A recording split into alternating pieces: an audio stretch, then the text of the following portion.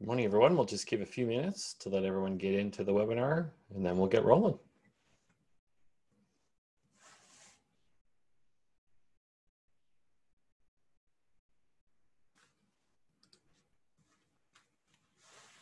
Good morning, everyone. We'll just give a few minutes to let everyone get into the webinar, and then we'll get rolling.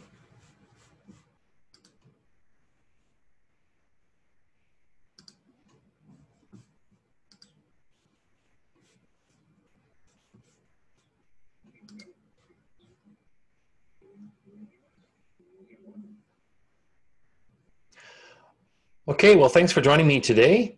Today is day 20 of the 30-day profit challenge.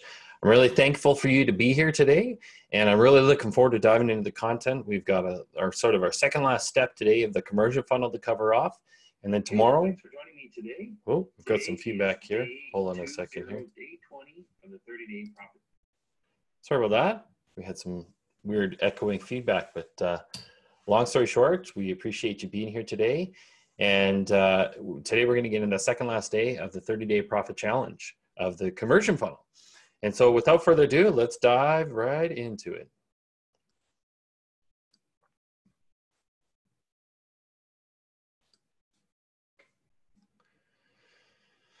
So today we're going to talk about buyers to spenders and how do we convert buyers into spenders. So we're going to keep working our way down this conversion funnel that we've been stepping our way through for the last couple of days. You know, from the first day, we talked a bit about visitors and how they convert into browsers, browsers into shoppers, shoppers into buyers. And so from buyers today, we're going to talk about how to convert those people into spenders. And then tomorrow, what we'll do is we'll cap things off with looking at your customers, and so that we can look at this whole conversion funnel end to end. Again, we're using these sort of steps within the site of your e-commerce store to kind of determine where those key sort of steps or milestones are that people are becoming either a browser or a shopper. So along the right-hand side, what we're showcasing here is all the different steps in your e-commerce funnel, and also the pages that are recording these steps along the way. So if we go back to our store example, we've been using this sort of to buy shop as our sort of case study to showcase where you are at in that conversion funnel. So when we first started, we looked at, you know, at a visitor level, sort of you've just come to the store, you're maybe not even ready to look at any products. You maybe want to go to the blog, or you came in from an FAQs page. Perhaps you weren't ready quite yet to look at any sort of product, but as you're kind of interested in this brand, it's like, oh, that bracelet looks interesting. And perhaps you went over here to shop now. That would now turn you into a browser. And so as a browser, you are now browsing around the website, you're looking at products. Again, I liken it to being in sort of the department of a department store. You've got into the store and now you're into a specific department, maybe the men's department or the women's department or somewhere else that you're in a department store. Or maybe you're just in a store in general and you're looking around at products. So if that bracelet that you were looking at earlier is kind of something that's interesting and kind of fancies you, you would want to maybe click through and see, and now you're considered a shopper. Shopper is someone who has come into the store, looked around at some product, and now they're shopping for product. They've actually picked something up off the shelf. Maybe they've looked at it on a hang tag. Maybe they are also looking at, hey, this is something interesting. And so they've taken that product and they're actually looking at it and showing some interest. But let's say, for example, you really want to understand, well, where do people go next? Well, in a traditional shopping cart or shopping experience, you would have a cart or a shopping bag that you could add something to. So in e-commerce world, we talk about add to cart. And so if someone adds things to the cart, they're now showing that they're an active buyer and they're someone that is really ready to buy this product. And someone that you want to probably continue to work through understanding what else could they buy? What else do they maybe want to sell to this customer? And so if we go into the cart, you see that sometimes there's also other suggested products. And this would be similar as if you were, you know, you're going down the checkout, you're maybe going down an aisle of a store and you see maybe there's some extra things that it's like, hey, you're buying a pair of shoes. Maybe you need a shoe cleaner to go with that, or a pair of socks, or maybe some other things that round out that purchase to give you a full, complete picture of what is possible from this particular brand or retailer. So in this case, you know, we've shown the cart and there's also some interesting products maybe below. But once you're ready to put down your credit card, that's when we hit the checkout. And this is what we call spenders. So today we're talking about spenders as people that are ready to buy something from your store.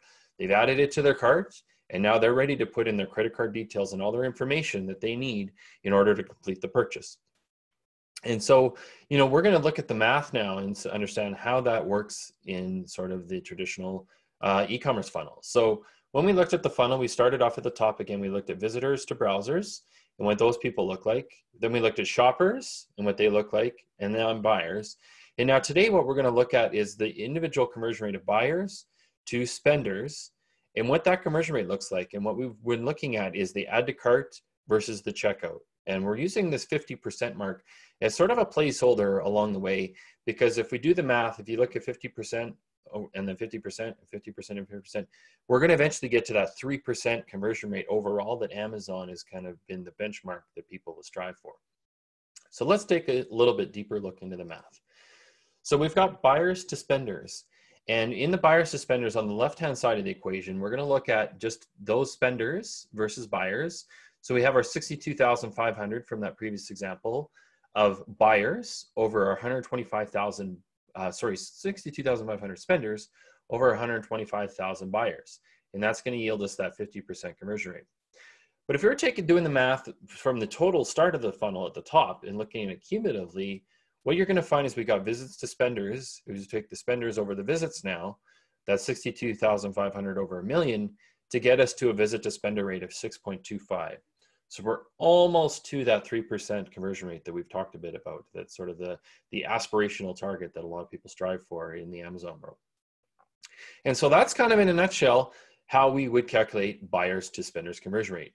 Now, if you're looking to pursue this a little bit further, or look at some tools that maybe you can track this for you, I obviously always go back and talk about Google Analytics.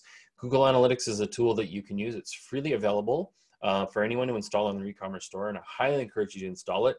You may be working with another shopping cart like a Shopify or a Magento or a WooCommerce or all the other different e-commerce shopping carts out there, and they may have some of this detail there in front of you. But if not, what you can do with Google Analytics is you can understand each of the drop-off points within your funnel. If you go to the e-commerce reports and you look at the checkout behavior. And so we're going to do a bonus lesson towards the end of this and look at, how do we calculate this and how do we look at these reports a little bit more in depth. But, for argument's sake, what we're looking at today is we've been looking at all sessions, your visits, your browsers and shoppers, and then you've got your buyers and now your spenders. And those spenders are people that get all the way to checkout. At this point, we're at 1.6% of the overall total sessions through to checkout. So we're well below that 6% we just looked at. But within that particular step of people that add to cart versus those that go to checkout, or from your buyers to your spenders, we're looking at about a 19.5% conversion rate. Now, again, these numbers are just for illustration purposes, but this is meant to show you how you can use this report to calculate your own buyer to spender conversion rate, or your total visits to buyer or spender conversion rate as well. And so when we get to the last step tomorrow, you'll see that this conversion rate here is at about 0.1, which is a lot lower than the 3% we're trying to shoot for. But what we'll show you tomorrow is the math to cap it off and look at how do we get all the way down to 3%. So that in a nutshell is today's quick lesson on buyers to spenders and how we convert them. Tomorrow, what we're going to do is we're going to look at the total conversion margin formula, and we're going to look at all of the things combined related to the total conversion margin formula. And so what tomorrow we'll do is look at that conversion funnel end to end, and we'll look at all of the math that we've kind of just been going over the last couple of days and see how do we calculate your total conversion rate for your e-commerce store.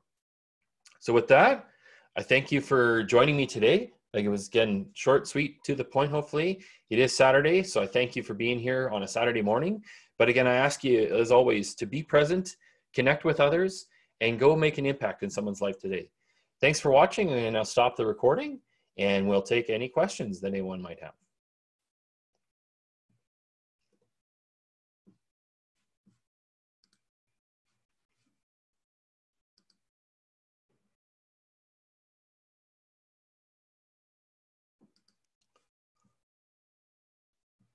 As always, to be present.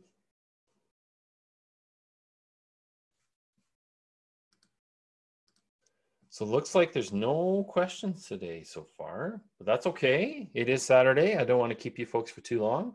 So thanks for being here. Thanks again for taking the time to enjoy your coffee with me this morning. And tomorrow we're going to look back at the total conversion formula, and we're going to look at the total conversion rate of your conversion funnel all the way through. So thanks again for watching today. And next week, just as a quick teaser, we're going to get to that fourth step of the profit litmus test, where we're going to look at your customer margin tree and all the sort of steps related to your customer's experience along the way. So thanks for watching again, and have a great Saturday. If I don't talk to you till then, see you tomorrow.